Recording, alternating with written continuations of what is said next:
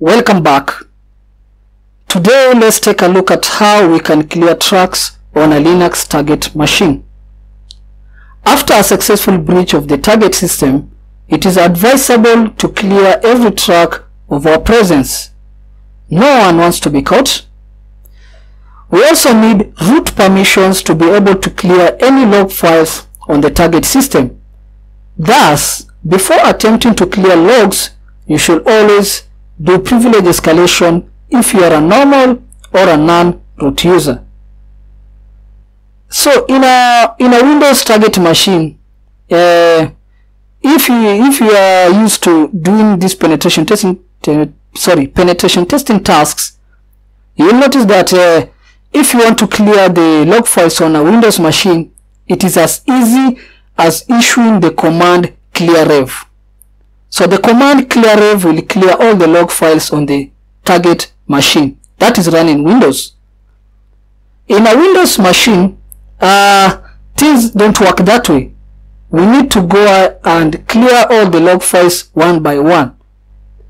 In Linux, system logging is stored in the var log directory. So today I have my Metasploitable 2 running here. So from my previous videos, you will know that Metasploitable 2 runs on Ubuntu, Debian, Linux. And then I have a session already on my Metasploit framework. So if I do sessions, I have a session here. I'll just go ahead and interact with it. Session interact with 1. And now I'm in the shell. So by what I meant by the var log directory, if I do ls, I have var here. So if I come to the Metasploitable 2, I do ls2, you notice that the var log is here.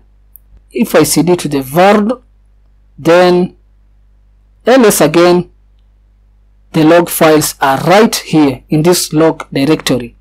If I cd to that log directory, ls, and now these are the log files, the authentication logs, daemon logs, we have kernel logs, mail server logs here, we also have user logs, vstpd logs for the FTP server.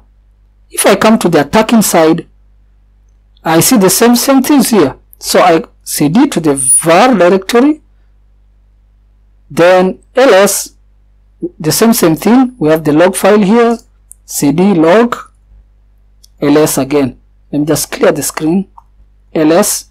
Now we have the logs here, the authentication logs, the daemon logs, the kernel logs, mail logs.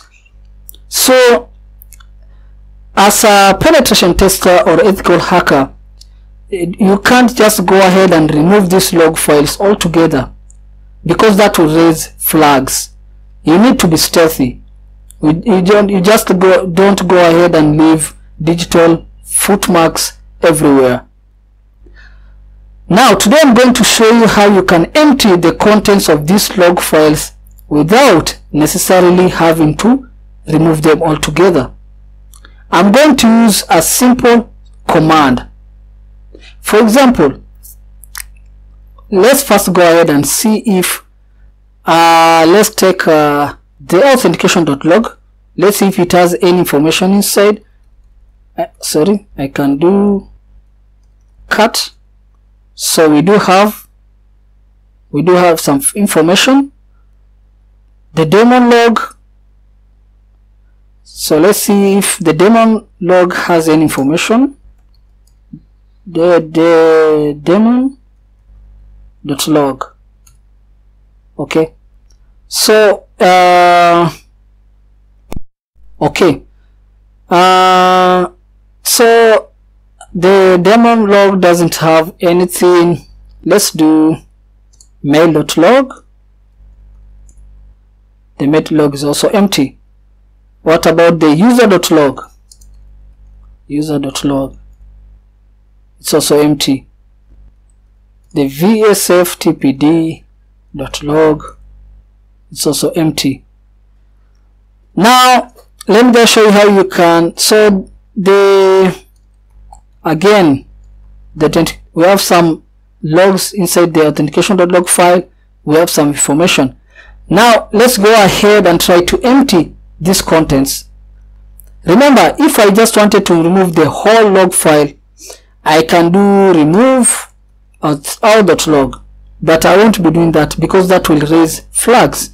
So what I can do echo followed by the right arrow, then out.log, and enter. Now if I do cut out.log, it's now empty.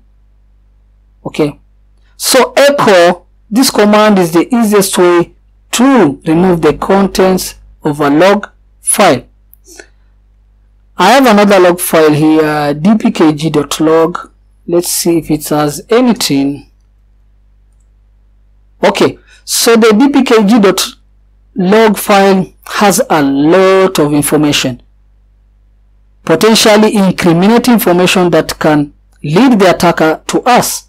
So what we are going to do, we can go ahead, issue the same command, echo followed by the right arrow, then dpkg.log, and then enter. Now if I do cut dpkg.log again, all this information should be gone. There should be nothing. Cut